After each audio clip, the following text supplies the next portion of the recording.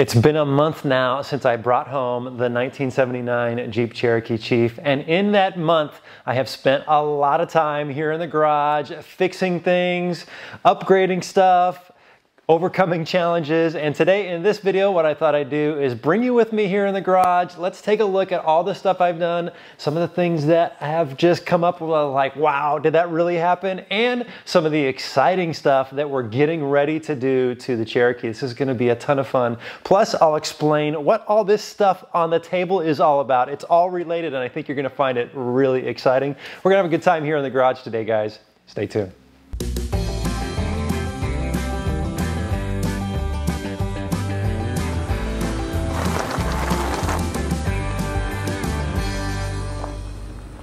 Welcome to Trail Recon. I'm Brad, and it is so good to be back in the garage with you guys. I did take the last 2 weeks off from filming just to kind of recharge my batteries a little bit, but in that time, I have really gotten to know the Cherokee Chief pretty well. She has a lot of interesting things that have been done to her over the years, and she's definitely a girl. She just feels like a girl, that baby blue, but I haven't come up with a name yet, so that'll come to me. But if you have a suggestion, let me know down in the comments below. Now, there is a lot that has been done to this Jeep that it was done right, and some of the things that are questionable. And there's been some interesting things that I found both mechanically and cosmetically, and I've just been doing a ton of work. And so today I'm just gonna take you around with me. We're gonna talk about all that stuff. It's just really interesting, and I'm really excited about what's to come. I've got some cool upgrades we're gonna do here very soon, which we'll talk about. And then I'll explain why I have this old camping gear up here. This is gonna be a ton of fun. All right, let's go look at the new wheels and tires that I put on the Cherokee Chief.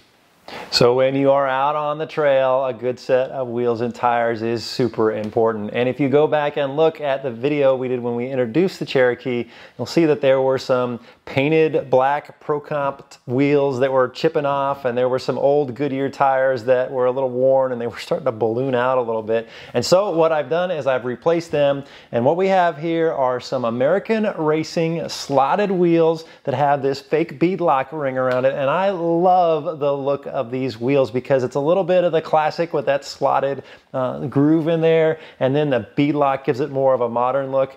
I love them. I think they're awesome. And you know, here's the thing about wheels for an old Cherokee Chief with manual locking hubs is there are not a lot of wheel options out there. So I was thankful that I found something that I really liked. I hope you guys like them. I think they're pretty cool. And then I've got those wrapped in some 33-inch Cooper STT Pros. And 33 inches is as big as I probably plan on going with this thing. Right now I can't go any bigger with the 4-inch lift, but you know, you can do a lot with 33-inch tires. And the Cooper STT Pros, you know, I've run them a few times on my Wrangler in a 35 and a 37, and these tires have served me really well off-road. I have never had a complaint off-road with these tires. On-road, they're a little noisy and they get a little rough after a little while, but off-road, they're gonna be a huge advantage for helping me hit the trails when we get out there. And the other thing I like about these tires is that you just have a really aggressive look. They just look good. I love them. Now, I talked about the 4-inch lift. So there is a 4-inch lift on this thing, and it does ride a little stiff. And that's to be expected with a leaf spring setup. But I have ridden in a Wagoneer before that just kind of coasted down the road nice and smooth. Was not as jarring as this is. When you're at highway speed, it's fine, but when you're on a slow road, it just, you know, it lets you know it's there. So maybe I'll experiment with some other leaf spring options. I know some are softer and some are harder. But one thing I did do was swap out the shocks because they were pretty tired, and so I put some Skyjacker shocks in there, and hasn't really made a huge difference, but at least I have peace of mind knowing that I have brand new shocks in there. Now, one thing I noticed specifically right here on the driver's front when I was swapping them out, that the shock bracket only had 1.5 bolts holding that shock bracket in place. It's bolted with 4 bolts, and so it was wobbling around. And so that's a big deal, but not a massive deal. I mean, you can drive around without a shock, but here's the thing. On the other side of the frame rail, those 4 bolts go through and hold the motor mount on. So the motor mount was not completely secured either because there was only 1.5 volts holding them on. So that was an interesting find and something I'm glad I fixed. If I hadn't replaced the shocks, I probably wouldn't have come across that till it was probably too late anyway. So that's what's going on with wheels and tires and shocks. Let's go pop the hood. Let's do a cold start. I think that'll be cool. I'll show you just how well this starts up when it's cold, and then we'll talk about some of the things that I've done to the engine. Okay, now I have not started the Jeep in the last 2 days, so this is truly a cold start. And usually one pump of the gas and a turn of the key and she'll crank right up. We'll see if that still holds true today. Oh yeah, look at that. It runs so much better than it did when I first brought it home.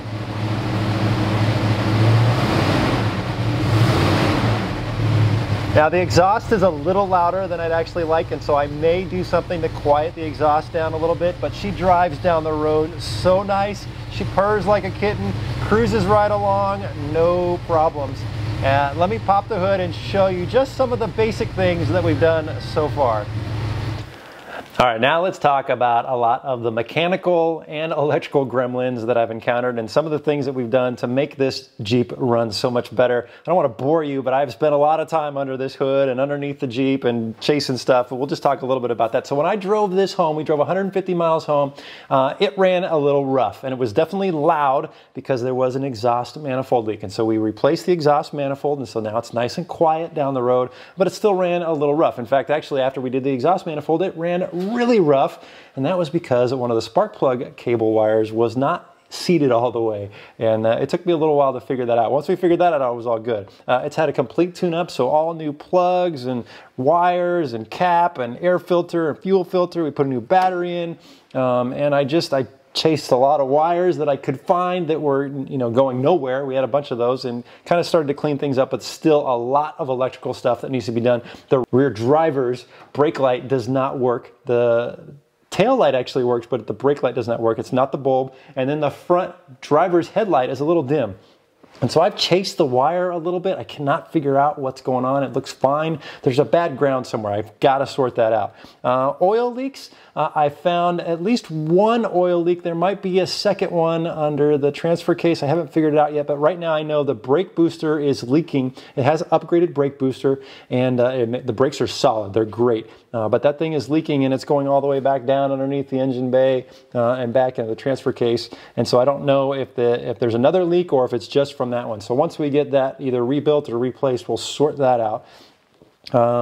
Let's see, what else under here do we need to worry about? The windshield washer does not work, and I haven't figured that out. I did buy a whole new windshield washer box and a pump that'll go here, but I cannot get power to the actual the pump. So once I get that sorted out, that will go in. It'll be nice to be able to wash my windows. I do have a Howell fuel injection system that I was planning on installing. It's actually in a box right over here. Fuel injection will make it nicer off-road. It'll idle better. It'll get better fuel economy. But I'm not in a hurry to install that because it runs so nice right now. So that may come later on.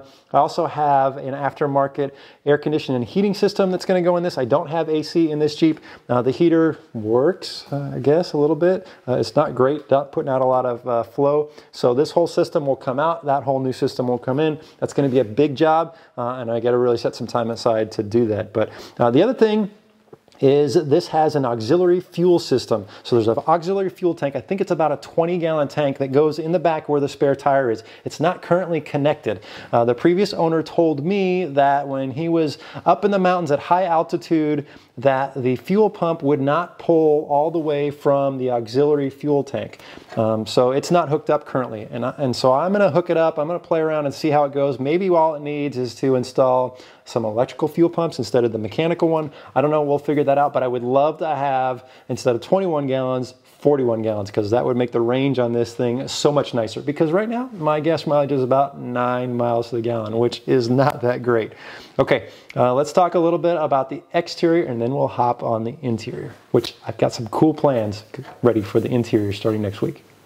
Now, leading up to me purchasing this, I had been obsessing for months over this body style. This and the Wagoneer, I love them both, but the two-door for me is where it was at, and I was so thankful that I was able to find one that was straight. Now, I knew that it was not perfect. Obviously, there is some rust. There's a little bit of cancer here and there. And so now that I've spent some time with it, I've been peeling back the electrical tape that the previous owner had put over a lot of the holes and seeing what's in there now, and realized that some of this has got to get fixed. fixed. I mean, could I leave the patina that people call it and just let it be? I'm in Southern California, it wouldn't be that big a deal, but for me, I just want to bring it back to life. I want to put it back to original. I want it to look nice. I'm not looking for some kind of SEMA show quality vehicle. This is going to be a trail rig, but I want to make it look nice. And so I talked to a couple shops, and they gave me some quotes on how much of this is going to cost, and it's not going to be cheap, especially this rust repair here on the roof, because it's on a curve, because there's these little dimples up here. It's a lot of work.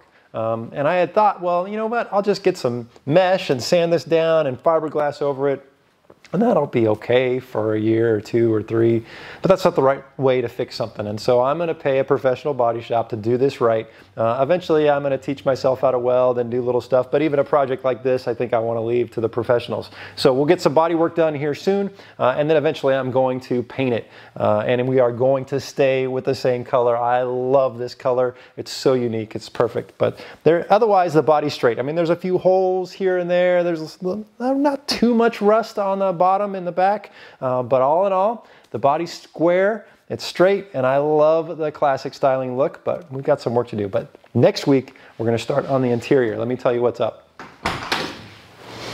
Now, one of the first things that I did when I got this Jeep was replace the seatbelt, because when I went to go put the seatbelt on, the seatbelt just came right out because the fibers in the actual belt itself had just rotted away. In fact, in the entire Jeep, there was only one good seatbelt. So I've swapped those out. I've got some new seatbelts, at least in the front. In the rear, I've got to fabricate some brackets just to make them work with the aftermarket ones that I went with. But that was the first thing I did. The next thing I did was I swapped out the radio and I put in this nice new radio.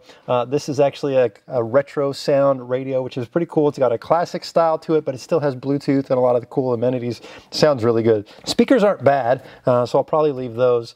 And then we got some big plans. So this carpet here is a dark blue, and I don't know if this is the original carpet or not, or the original color. It may very well be, but I bought some very nice black carpet that we're going to put in here. It's got a pretty thick base on it, so it should help with a little bit of sound deadening, and that'll just be nice. I'm not a big fan of this dark blue. And then next week, I'm dropping this off at an upholstery shop, and they are going to redo these tired, old, ripped out seats. They're going to upgrade the cushions in here. They're going to redo the steering wheel. Should be really nice. Now I'm going to keep the original blue color. We're going to do just a little bit of a different touch on that, and I'll show you when that comes. But I'm really excited because while these seats aren't bad, they're not great either. And so at least having that reinforced cushion under there is going to make driving on long trips really nice. So all in all, it's not too bad. The dash is cracked, and I knew that. And to fix the dash is a heck of a job. You actually have to pull the windshield off to get to that. So someday we may restore the dash, but for now, I'll just be staring at that crack for a while. And then I'm probably going to repaint the dash because of this black and blue tone thing that's going on in here. And then some other little stuff. We've upgraded the handles a little bit. I need to lube some of the windshield mechanisms to make those work better. And then the rear window. Here's another funky thing. The rear window, it's automatic, and so it does go up and down. But if you roll it all the way down, it gets stuck. And so you can only have it come down about a half inch, or otherwise you won't be able to roll it back up. So I need to sort that out. I think it's probably just a tracking issue. Shouldn't be a problem, but all in all, I love hanging out in here. I love the classic styling of this Jeep. Cruising down the road, man, and just a smile on my face. Now, because I've mentioned all these things that are wrong with the Jeep and so many things that still have to get done and fixed and modified and more money that we've got to dump into this thing, don't get me wrong. I love this Jeep, and I'm so excited now that it's running right to get it out on the trail and go do some cool adventures. And I think what we'll do along the way is I'm just going to do more of these kind of updated videos. I know a lot of you guys aren't here to do, watch Trail Recon for classic vehicle restorations. If there's a big project we're doing, maybe we'll do that, but I think what we'll do is just do some of these updates, which will be fun. Now, at the beginning of the video, I said I had some stuff here I wanted to talk about. So what is all this old camping gear that I've got? Well, I've got some old Coleman lanterns, some kerosene lanterns. Got this old kerosene camp stove that you have to pressurize to use. It needs a little bit of cleaning up. I've got an old metal Coleman cooler, which has got the metal latches. I've got the little brown jug for water. I've been finding period correct camping gear for the 79 Cherokee Chief. I think it'll be fun to do some trips where, you know what, we leave the rooftop tent and the refrigerator and the trailer and all our fancy dancy gear at home and get a little bit grounded and just go have a cool trip with some basics. And so I've been trying to find more and more stuff. I'm going to keep searching for it. I did get invited to a relic run later this year where that's some classic vehicles and you know, go do a long trip and do some camping, all period correct stuff. So this will come in handy for that trip. But I think it'll be fun just to do this routinely. A lot of fun. You don't need to have all the flashy stuff. This sometimes is all you really need. Even this might be a little flashy for some people. Okay. So that's it. That's the update on the Cherokee Chief. More to come here soon. I hope you are all doing well. I hope you enjoyed watching the video. We'll see you in the next one.